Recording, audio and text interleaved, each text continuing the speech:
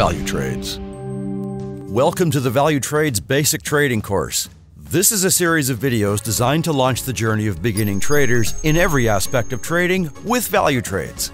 In this video, let's take a look at spreads in FX and CFD trading. Have you ever noticed that when you open a position, the profit column indicates a negative number? This is because in any trading or investment transaction, your position first has to beat the spread. To explain what that is, let's look at the position we just opened and freeze the recording at the moment we click the Buy button. In an earlier video, we showed you how to display the ask line on your charts.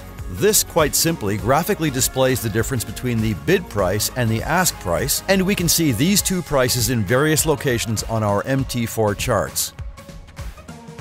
The red line is the ask price, and the black line is the bid price. Very often, you may not even see the ask line as the spreads offered by Valutrades are very tight.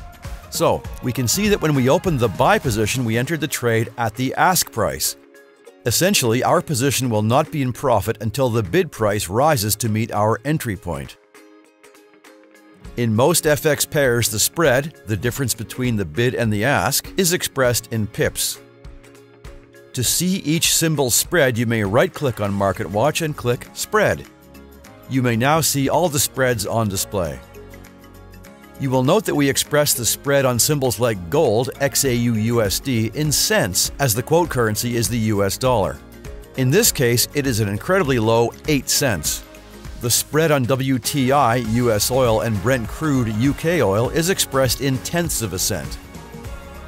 The spreads on indices vary depending on the relative size of the price action figure.